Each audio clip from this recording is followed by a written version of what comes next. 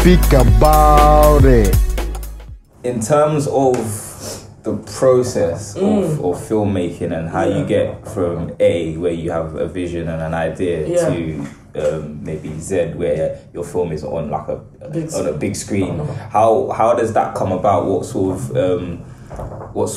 of kind of transitions do you need to go through to get that idea and kind of make it a reality?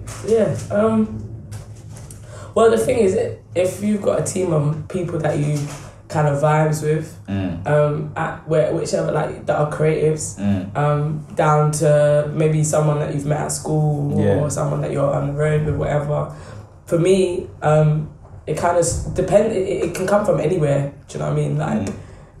Like whether it's a conversation you've ever heard on a bus or your mom, your dad. Like, stories can come from anywhere. But it's the writing process. It's something that I kind of, again, read into. I read books about, like, filmmaking, the short filmmaking. One's called How to Get Your Film Funded, Made and Seen. And in that, there's loads of different chapters about the shorts that have won BAFTAs and blah, blah, blah. And the section that I read was kind of like, look, filmmaking, storytelling is really simple. You have a person and they have an obstacle. You have a character, they have an obstacle. Do they overcome it? Do they not? And when I thought of that, I sort of cut this kind of vision of my mum, who was a swimmer but was kind of in a very, like, hostile environment. She was experiencing really sort of tribal times with her father and stuff. So that's when I sort of drew from that story of her having an ambition but being sort of stopped from pursuing it. And I took that and I applied it in a story that I wanted to see on screen. But I'm not a writer. So I did write a script, but it wasn't really that good. But I met someone at my university who did write, and they wrote it. They loved the story, and they wrote it. Then I found a cinematographer. I found a producer, all of which were at my school, production designers, production manager. And the thing is, as you've got your one or two teams, it just starts to grow, as you know. As soon as you've got your one or two sort of cheerleaders, as it were, who like your stuff and want to endorse you, and like your vision, then it's kind of just a thing where they're like, oh, you need this, you need that, you need a marketer, you need this, you need that. And it's not even that it's centered on me, it's just kind of like, often it will either start from the writer or the director, who will be at the beginning of the stage of development, and then it just gradually grows and grows and grows, and before you know it, you've got like 38 cast and crew. Do you know what I mean? That aren't paid because it's voluntary and it's learning and it's training. So that's kind of, with my first film, that was kind of how it started, where it's coming from somewhere actually quite personal, the story. And now I look at it more as, oh, actually, I just like to explore these themes, or these subjects. And then it kind of grows from less about how to write and how to direct, and more about what are the subjects I want to explore and who do I want to explore it with. Do you know what I mean? So I feel like the transition is just reading what you understand, but don't take it too literally. They might give a few examples of stories in the books. It doesn't have to be like a A-class, award-winning book. Any book on filmmaking will give you the insight. For me, that's how I learn. You can only read your own interpretation is the best. Anyone else's, it's just kind of secondhand. Do you know what I mean? You need your own understanding. So find a way of doing that. Whether it's on YouTube, you've got so many YouTube places that, like SBTV, and there's so many different like outlets as well. Film Riot as well. Film Riot. That's another YouTube channel that do just talk about basics of lighting, setups to storytelling. There's so many different places. No Film School as well. There's like loads of different analysis videos they do. So it's just about looking into different avenues of how to understand the basics. Once you've got that, it's like kind of off from there. Okay, so then when you do have your product, also you made reference to the Last Leg? Last Leg, The Last Leg, which is your short film that won, was winner at the London Independent Film Festival. That's right, Okay, cool. So like once you have your product, your film, and it's ready to go, how do you then shop it in these festivals and these places? How do you get your films actually seen and kind of, obviously, like I know quite a few filmmakers off the back of short films have then like had budgets and funding thrown at them to make even bigger films, and that's something that probably a lot of people want to do. So then once you do have that product, how do you take it to the world? Yeah, it's a good question. I would like to make sure I point out that the short film that I did, that Last Leg, wasn't just like let me go out and shoot. Yeah. That was something that I did at uni. Yeah. I have to emphasize on that because I don't want people to think that I just got my dance. You know what I mean? Yeah, I want to make sure that people understand that I went to university and we had a final major project. By then it was like the 30th unit, and this project had to be working with all different people. So I had to we had kit at the school. So at the university they provide you with the kit, but they do not provide you with the budget to go out and get locations for food, transport, casting, all of that. My producer crowdfunded via Indiegogo. We raised about £1,200. Oh, wow. I had to take £600 from my credit card, which amounted to £1,800 to provide additional costs to transport, moving kit, location, props, which the university didn't provide, but they provided the kit. So the quality, the production value is hugely important. What you shoot on and who's shooting it is very, very important. You have to select those people. So I actually looked at people's work on websites. If they're available online, that's great because it's easier for me. So once I found those people, which was about 10 head of departments, that's when I shot the film and I directed it only. And I casted it as well. So I went on Casting Call Pro to get casting. Once you get the film done, there's loads of film festivals. There are entry fees. Some are free, some are not. But again, Google whether you're going to, a web, internet cafe or your yard, wherever. Type film festivals, come up, hand it in, go all out. But equally, if you know someone that likes marketing, you can just put it up online and get views YouTube, on that way. There's platforms as well where you're getting instant exposure. A lot right now, the film that I did at NFTS, they own it. So I've got exec producers and people asking me where's the film, and I actually can't show it because I don't own it. So the difference is if you're self-raising the money, although it is like a killer, you own the rights. So you can do whatever you want with it. You can hand it into wherever you want. And that film has got me into schemes. When I apply for schemes, so there's Spark Scheme, Arts Council, there used to be Ideas Tap, but they're no longer existent. Film London Calling. Once they're looking at what you've done before, even if it is on a 5D, it's not on an Arri Alexa or a Red, which costs 15 grand up, or one C100. They're looking at what you've done prior. So I started from 1,800 to £4,000 with the Arts Council to 7 grand with the National Film and Television School. And now I'm looking at above 100,000 and up now. So that journey was based on the beginning of just saying, I've got an idea. Let me find a man them, let me sell the gal them. Let's go. Of course, it isn't that hard, that easy. But I think it's more just researching, just your own understanding of stories, beginning, middle, and end. What do you think? How do you think a story starts? Does it start in a cafe? Does it start at a bus stop? And if you ask those questions to yourself, everyone else will come and help do the rest. Absolutely, very insightful. And in terms of the film industry, how do you feel it's set up in terms of inclusion? In terms of, is it a very male-dominated industry? What are the opportunities like for women? What are the opportunities like for black women, for black people, for people of maybe like working class people? Is it something that you feel is easy to get into? What are kind of the certain barriers that you might face? Obviously, without exposing anyone and throwing names under the bus. I guess for me, I think what I've understood is that cisgendered white men, they do fewer schemes. So they'll only need to do maybe 2 shorts and then they get signed by an agent. They'll maybe do 1 short, not even self-shoot music videos for a year. And they'll get a TV show to direct. But for me, I've done 4 schemes. So it's just the validation process for me has been a lot longer for women, especially women of colour. But what I have not put emphasis on is asking for validation from anyone based on what Eurocentric ideals of business and film. I've gone to film networking events. So there's Soul, there's Latimer Talks, there is a BFI Short Film Festival, BFI Future Film Festival. there's a lot of, if you volunteer at festivals, Rain Dance, I volunteered twice, you just meet people that are just like, look, we don't pay attention to the politics. We want to know if you've got ideas.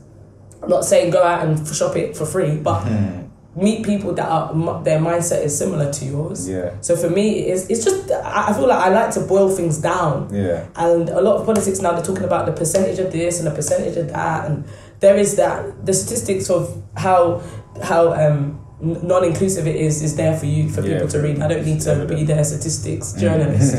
But from one thing I've noticed is just the schemes. The schemes are like, you train, so you've got creative skill set that do training, you've got BFI that do training, but some amount to a short film that you can get to make, and some is just about health and safety, and it depends on what you're wanting to do. But all of the schemes I've done have been like short films that I've ended up with that made. So there's Random Acts, Stop Playing Record.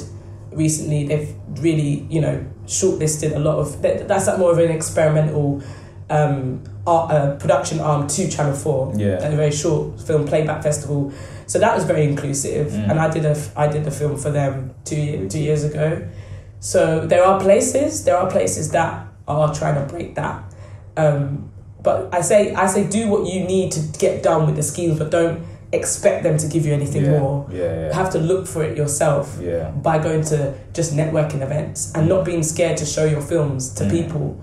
If no matter how shit it may be, show them and then get that feedback from those people that you meet at those networking events. Absolutely, it's all about ideas. I mean, like, even if like the execution of it may not be the most professional or the most clean or whatever, if you have a really strong idea, you never know who kind of attaches themselves to it and wants to help you build that. So essentially, if we're getting to the crux of filmmaking or of creating films and shorts, it's really just about ideas, regardless of like how the execution of it, as an amateur anyway, regardless of the execution of it, how clean you think it looks and whatnot. It's about the idea, and then taking idea to places where you can network, and you never know who can kind of attach themselves to your idea and help you make it grow. And kind of, we had like a brief conversation about it before we started shooting a book that you're putting together around ideas. Can you tell us a bit about that? So I noticed that a lot of the time there's so much emphasis on the camera that's used, the award winners that you associate with. I kind of got frustrated because for me, it's always been about, like we said, the ideas and who kind of understand where I'm coming from. I've spoke to some writers and they're like, Ella, that's gibberish. What are you saying? And I've spoke to other writers like, I was thinking that the other day. So it's not about the awards they've won, whoever you collaborate with. It's actually about, or even musicians. Like, I've worked with loads of rappers along the way. Self-shot a lot of music videos with a lot of rappers by myself, and it's always been. I've always really been a believer of just the idea. So I've written this book. I'm trying to write this book, currently called The Mainstream is Dead, and it's catered for emerging filmmakers that are trying to find a way of getting something onto paper and are finding it hard. They're kind of reaching a writer's block. Even if they're not a writer, they're directors, but they just want to get something down to show people. So this is kind of trying to encourage that, but it also talks about ethics and representation. It talks about the different markets as well. A lot of the time, they put emphasis on the Eurocentric ideas of, if you don't have a white lead, or if you don't have this in Hollywood, it will not sell. But actually, I'm trying to write this book to say, actually, that's not true. It's like so many layers to each individual. You can't just base it on that. So I think the inspiration of it came from when I watched this video on Vimeo called it's called Understanding a Box Office Failure, by Daniel Netzel, and there's a lot of video analysis that have also made me have my own opinion on stories. So watching that, it just basically it put Hancock and this other film called, I can never pronounce it, Sonochi, New York or something like that. But watch it and you'll know. One, Sonochi, New York was done by the writer of Eternal Sunshine of the Spotless Mind, who directed that as his debut. And Hancock, as we all know, starred Will Smith.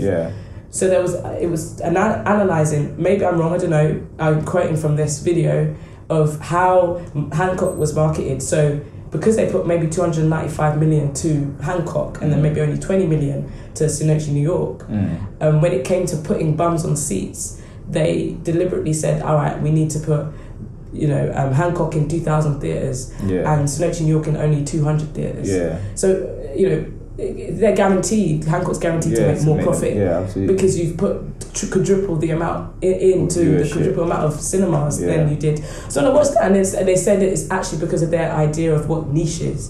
So Snowchi New York was niche. It was not sellable. It was independent. Yeah. My idea of independent is when a rich a person with a rich mummy and daddy can self-fund a feature. Yeah. That's what I understand as independent. But something that is niche. It's not just everyday superhero movies. So anyway, I'm writing this book that's trying to break stigmas about what is mainstream, what is contemporary, and what is alternative. If you like Stormzy, you like Stormzy. If you like Ed Sheeran, you like Ed Sheeran. No one is better than the other. And I've sort of come with the idea of talking about that as breaking down markets in 3 umbrellas: mainstream, alternative, or contemporary. Each can be commercial, but what they've done is they've said something like Drake, that's mainstream, which they've misinterpreted as saying that's commercial, and that's the only thing that can be commercial once you've hit mainstream. But for me, mainstream is just exploring the norm. That's just conventional. But they've got other artists like Koji Radical and Denzel himself are very alternative or contemporary, which redefines or rebels against the norm. Exactly. They're not either better than each other. So I've tried to apply that same understanding of what I see the music industry as and applied that to film. And said anyone could be commercial. It's just got to be of a good standard and of a high-end good idea. So that's what the book's kind of saying, that process. It just kind of looks at that process basically and saying, look, if you know someone that likes Solange, people that are into really contemporary music, and you've got this idea and you love it yourself, and then you find yourself making this stuff that is non-chronological and has disequilibriums and has the beginnings at the start, the end. That's very redefining. That's very edgy and cutting edge. And so then you just start to think, okay, who likes that? Find those people, talk to them about it. That's what I've done with my feature film. I'm using it as a prototype to say, actually, this is how you do it. Exactly. White, black, whoever's the story, whoever's the lead, it's actually about how I interpretate it, Yeah, absolutely. And so, who are these people that we can go to speak to? Where are these places? Is there any that you can kind of point us towards? Yeah, so, oh gosh, I've got loads of shouts out. Let's go. So I've got Bounce Cinema, Matthew. He's got this amazing, I'm going to it on Monday. It's actually a lot of black creatives, not just filmmakers, that kind of just get together and watch a bunch of films. Is that Regular, and I just did mine in June. I screened Last Leg there. Okay. Again, not is that the one at the rooftop? Place? Yeah, it's a Dalston rooftop. Yeah. So that's a good networking event. Latimer Talks, Soul Festival, Soul Film Festival at the BFI, Better Shared, Big Film Club, Liberty. And then the festivals, I've just written a few, like Smalls Film Festival, Aesthetica Film Festival, BFI Future Film Festival, Rain Dance Festival, and Video of the Day, which is online, and Short of the Week, which is online. Those are basically places that you can either enter your film to get in, or screened nights as well. And these are all places where I've met people, and like at Bounce, I ended up with 30 more contacts of people. One of them came and assisted me on set, who wants to be a doc filmmaker, on a film that I just, on a documentary I was doing. So it's just about meeting those people. It's not necessarily going to get you a job, but Latimer Talks, one person that was at Latimer Talks, I screened my film there in 2015. Like a year later, I got an email from that same person, that one of the people that was there. She emailed me and said, "Yo, I liked the film that you did a year ago. What are you doing now?" I ended up working as a junior editor with this lady for 5 months. Just from screening my film at a networking event, which I had to hand it in for. But Latimer Talks was that entry. The platform. So there are platforms out there. I try to get as much as I can together. Cool. I mean, if there's any that you did miss, we'll kind of send out a list, maybe in the bio of the video. I've been asked this so many times. I have to keep reminding myself to create a table of places that I feel like just meet amazing people or get connections to opportunities. And we'll share that with you guys watching back home as well. And man, I feel like it's been a very, very insightful interview. I'm glad. An insightful chat. I know that one or two people in the house have a question if you want to knock Yes. Thank you so much for coming. No, pleasure. It's a very simple question. Just if you could change one thing you've done in the past. Ooh. What would you do and why? Change one thing in general or in film? In film that you've worked on or something you've done in terms of your career. I think I'll do less assistant directing. I didn't mention it, but I've assistant directed 4 short films, which 2 of them are unpaid, and just overworking myself to try and prove that I can do this. One of which is shot, it was 30 page script in 4 days. And it's scheduling. So assistant director schedules the day and has to control times of lunch breaks, and that's not me. That's the least creative for me anyway. That I didn't want to do it. So I would say do less of them. Okay, cool. Case, you got one? Yeah, what was I gonna ask? So to people that is shooting music videos, and more on video side, how could they build their craft and like get out there, as well as just like doing videos for friends and stuff, but getting more into the bigger industry? How would they go about that? Bigger industry, is it? More like where the bigger budget is, more bigger like budget labels and stuff. Yeah. Oh God. Well, from the friends that I have, they've done it by actually being passionate about the music that they're doing it for. If you're not passionate about the musician that you're working with, it is a waste of time. So with Emmanuel Speaks, I was passionate about his music. So even though it might have not been a big budget, it did lead to me meeting more people, and strong team, and actually having work that I was proud of. So I think it would be to get into the bigger budgets, because I'm not a music video director. It's very specific. I do film and television. Even though I can do music videos, that's not my specialty.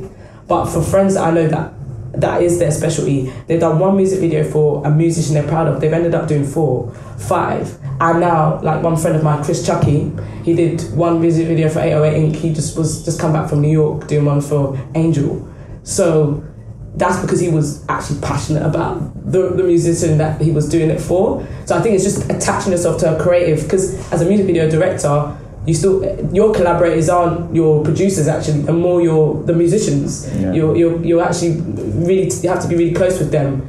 To start from like, I like Kendrick Lamar, or I like J. Cole, or I like all these other artists, and then find them on SoundCloud, like look for them, the ones that you're passionate, and just reach out to them. I feel like that's always helped.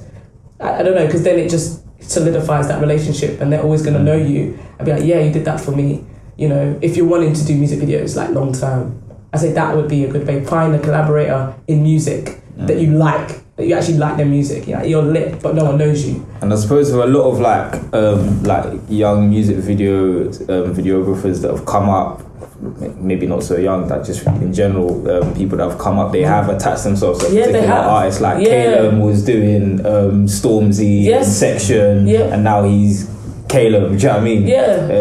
And yeah, man, I feel like when you do attach yourself with someone, you kind of grow together. So when you grow, they grow. When they grow, you grow. That's right. So that's that thing. Yeah, be very specific and be very stuck up with who you associate with. Don't just go with any person. Go with someone that you actually like.